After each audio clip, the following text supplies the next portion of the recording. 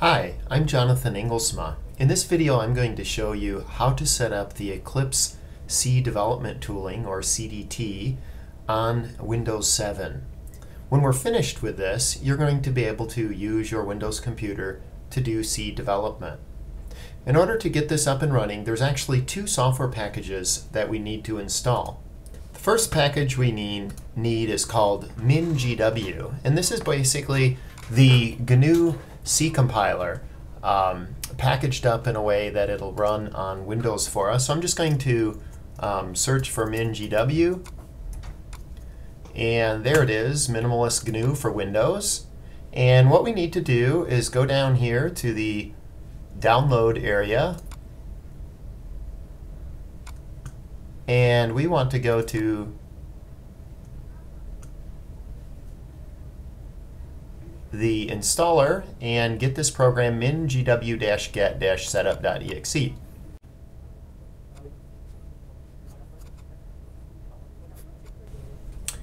And once it's downloaded, I'm just going to go ahead and run it.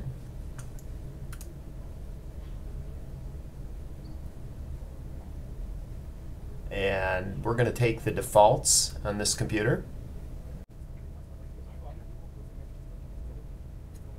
And what we want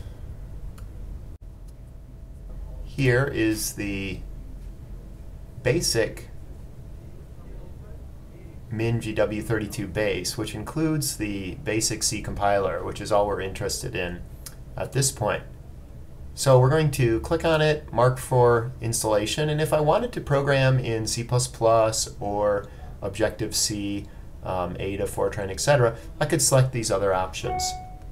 Once I've got that marked, what I want, I'm going to click Apply Changes, and it will proceed to install.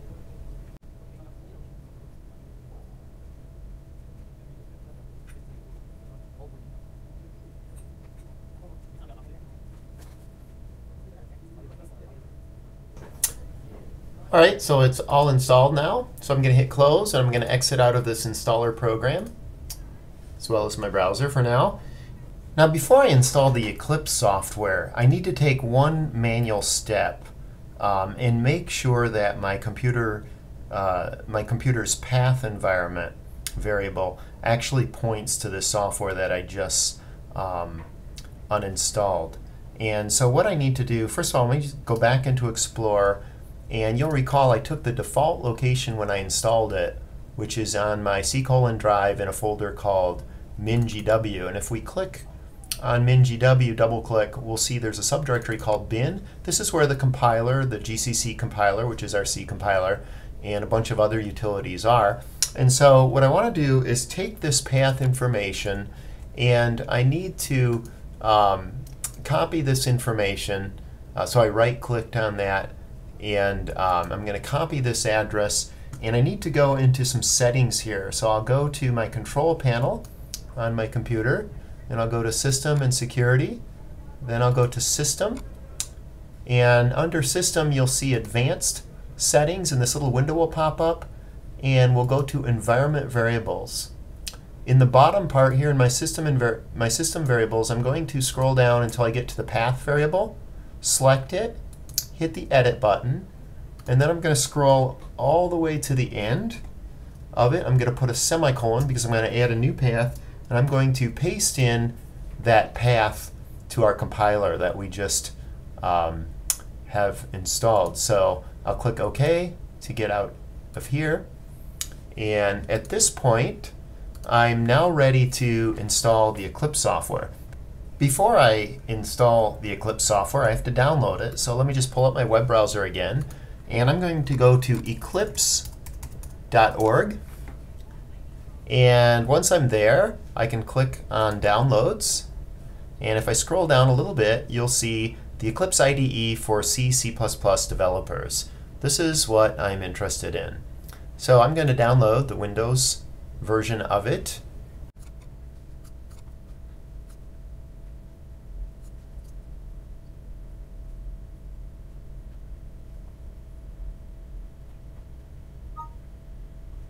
All right, it's successfully downloaded. And this is a zip archive, so there's not really an installer for this Eclipse package at all. What I'm going to do is just go find that zip archive and uncompress it and put it in the appropriate place on my disk. Okay, there it is. So I'm going to click on it and we'll say extract all files, and I'm going to go ahead and just put that in my top level C directory, C drive.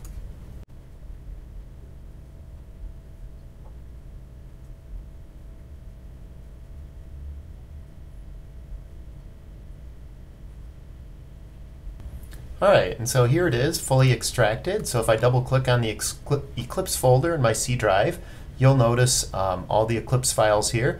And the one I'm interested in here is the one with a little purple circle icon. This is the Eclipse application. So I'm going to double click on that. Uh-oh, did I say you only had to install 2 packages?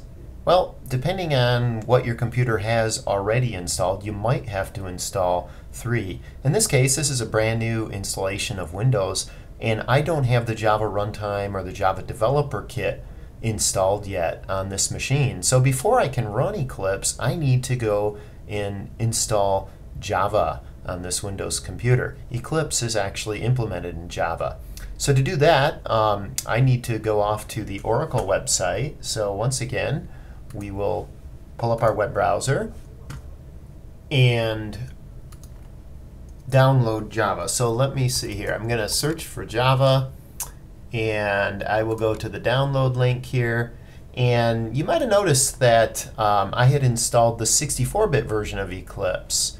And in that case, I actually need to make sure I get the 64-bit version of Java. So I'm going to click this link here, see all Java downloads, and I'm going to grab the 64-bit. If your computer is running, if you're running Windows 32-bit, then you'll go with the 32-bit. But I have a 32-bit version of Windows here. So I hit run.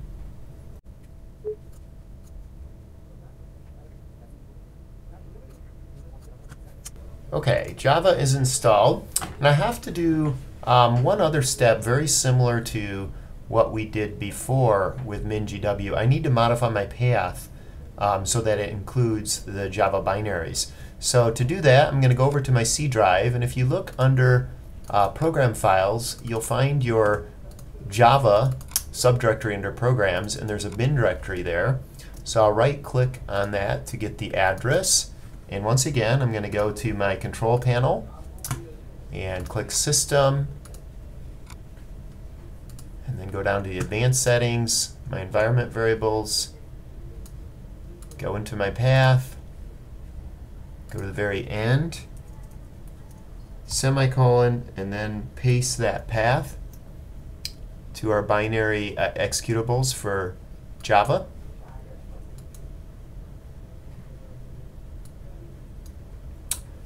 Okay, at that point,